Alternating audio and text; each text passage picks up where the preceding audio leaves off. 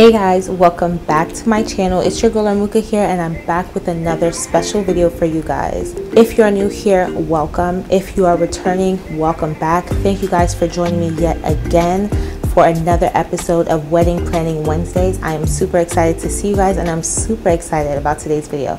Let's get straight into it.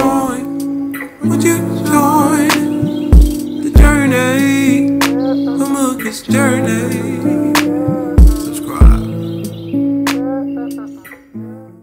Alright, so for today's video, we are going to be talking about wedding dress shopping.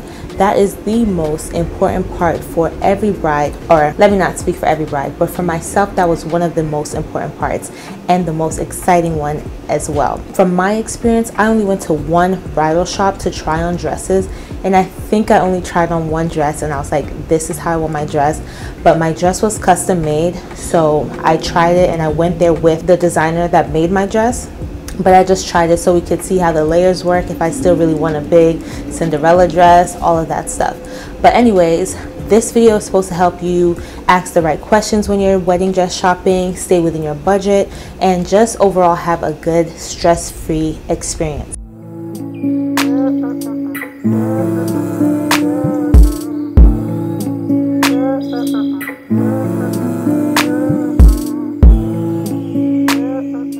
Saying yes to the veil. We're saying yes to the veil. Alright, so let's get straight into our tips. For tips, like I mentioned, I only went to one wedding dress shop. You do not have to be like me and go to just one, but I will recommend not going to more than 5. I would stay within the 3 range, but definitely don't give yourself too many options, because with too many options you become super overwhelmed and super confused. That is the honest truth. Another tip is not to try on too many dresses.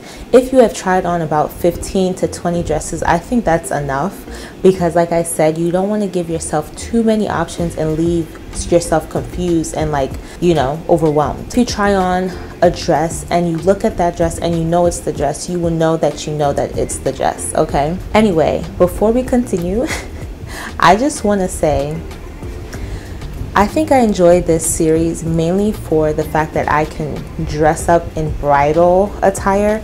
I look like a pastor's wife today, but it is very fun for me. Let's get back into the video. Alright, so once you know that it's the dress, you will know. So that goes back to not going to too many bridal stores and not trying on too many dresses. But if you know it's the dress, you will know. So don't pretty much lead yourself to confusion and keep trying on so many dresses. If you get to that 40 dresses, at this point you're just having fun, because it is no longer about picking the dress. That's a lot of dresses to try on. In order to narrow down your decision, I would definitely say do your research online. For me, that is something I did way before even meeting my husband. I knew the kind of dress I wanted, and that is just the girly girl in me.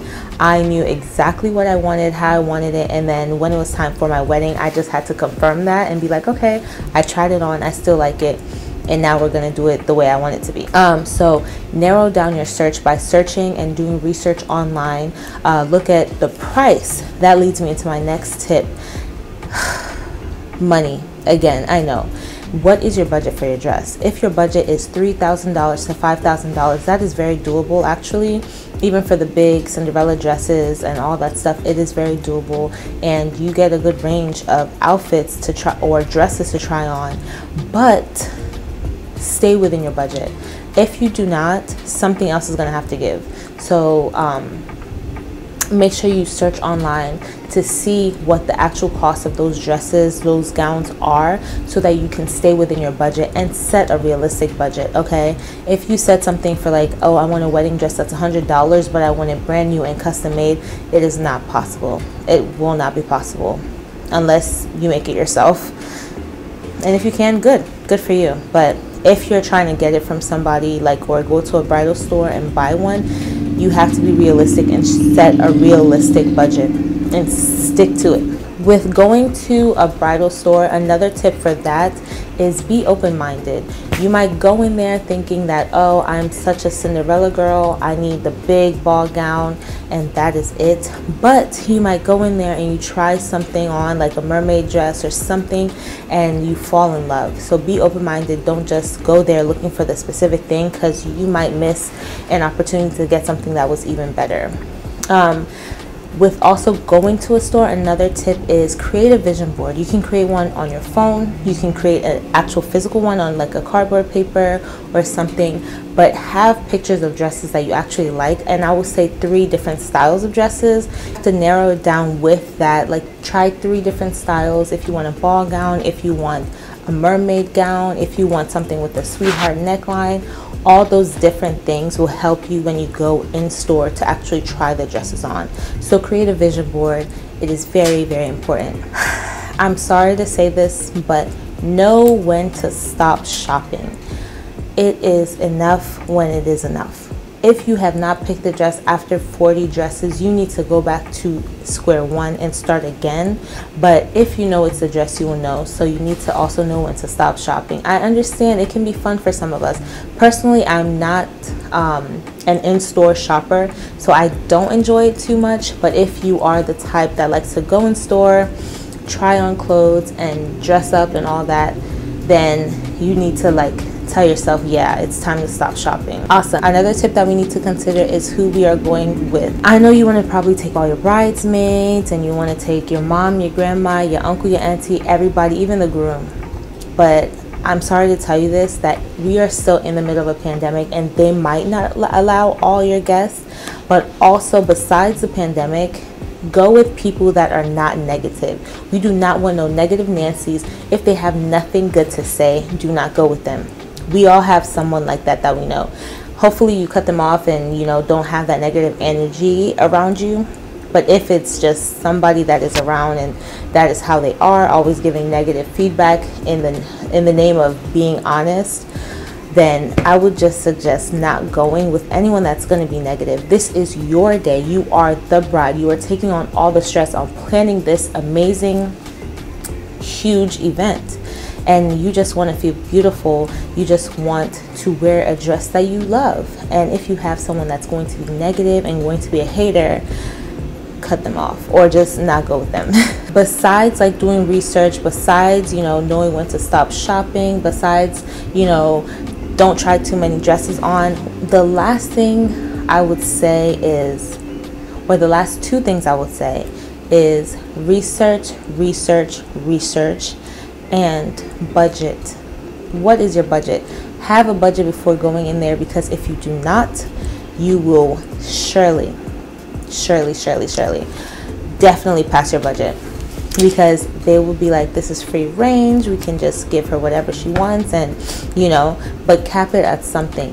And I would say a good budget for a wedding dress, depending on your style, based on what I saw, will be that $3,000 to $5,000. You could get something really nice within that budget and less. But if anything more than that, it is a personal preference. But for me, we stayed within the $3,000 to $5,000 range, and it worked perfectly for us. But I mean, technically we passed it because my dress was custom made by my fabulous Chris. He made my dress, but with all the fabric and everything that we bought, I'm probably sure we passed the budget. But in store, a dress like that was like $3,000 to $4,000. All right, so moving on from some tips, let's think of some questions, like really important questions that you have to ask when you're picking your dress. Number 1 question, can this be altered? Can you try it on and you're like, oh, actually I have such a really small waist, or I want it really long, or I wanted this. Can it be altered? If it can be altered, how long is the turnaround time? If it's altered and you have to alter it in a different state or a different shop or a different anything, that could take longer. So you need to ask those questions. How long does it take to have that dress actually delivered to you? That's another question. When you try on your dress, you fall in love with it, it's perfect. Now it's time for them to, you know, for you to pay for the dress, and you're asking them like, okay, so how long does it take? You know, if they tell you it takes about a month to 2 months and your wedding is the next month, which I would never push it that close, please don't. But if that just happens to be your situation, then I would suggest you either do expedited or find that same dress somewhere else. Another important thing with wedding dresses is I know that most wedding dresses, especially if it's like a big ball gown or something, they do have a lot of fabric. So the undergarment, you could wear whatever. But if you are more of the mermaid style, the slim, you know, body hugging type of gown, then you will need to ask for the appropriate undergarment that you can wear with it, to make sure it's not see-through, to make sure that when you're sweating you don't see all the lines and everything, because that will just ruin the whole experience, especially when pictures are being taken. You do not want to see your underwear and all your goodies under there. Yeah. Lastly, if you are the bride that is like, I know that I'm never going to have any use for this wedding dress ever again, or I just want to rent it, or, you know, you need to ask if the dress is refundable. I do not think that it is. Not a lot of people return their dresses, but it's good to ask if that is your if that is what you want. But that is also something you should consider.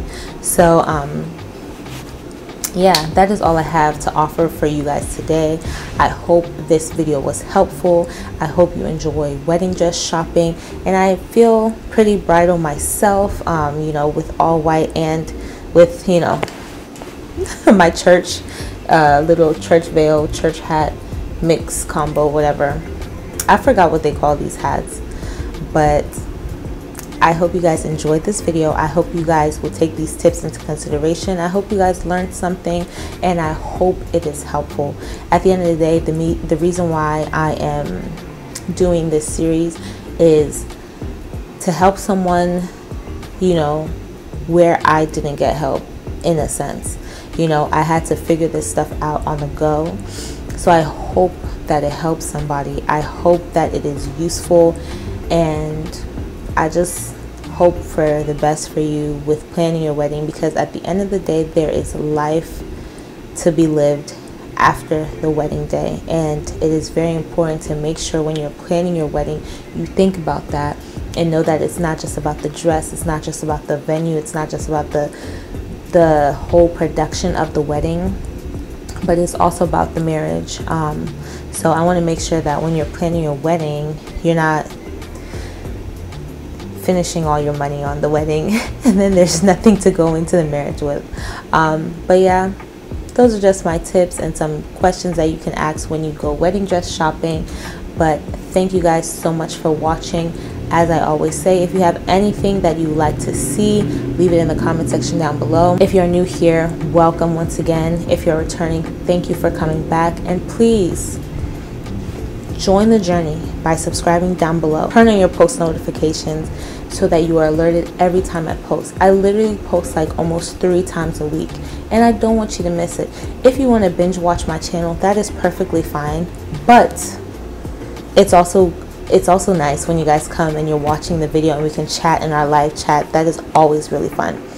But yeah, that is all I have for you today. Thank you so much for watching. I'm your girl Ormuka. Stay blessed and not stressed, and I am out. Would you join the journey, Ormuka's journey?